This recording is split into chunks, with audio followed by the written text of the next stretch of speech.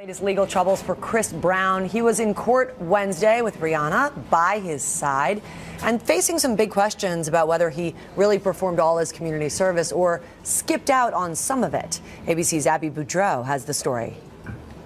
Chris Brown, the bad boy of R&B, was back in a Los Angeles court Wednesday, confronting his latest legal troubles after his admitted 2009 assault of off and on again girlfriend pop star Rihanna, who surprisingly showed up to stand by her man, reportedly even blowing Brown a kiss.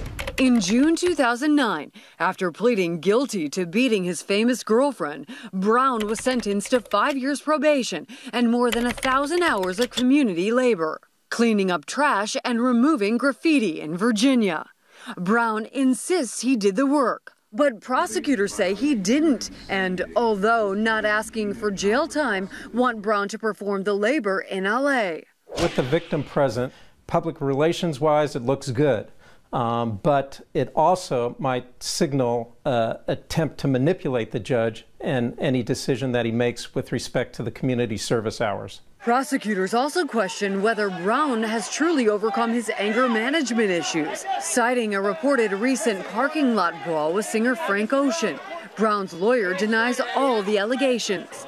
I've never had a client who has been tortured by a DA's office on probation like Chris Brown has. Meantime, Rihanna says she no longer feels Brown is a danger. The singer now tells Rolling Stone the couple's reconciliation is nobody's business.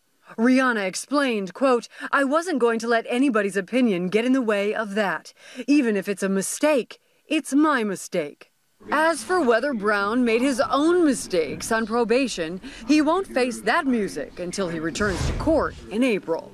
For Good Morning America, Abby Boudreau, ABC News, Los Angeles.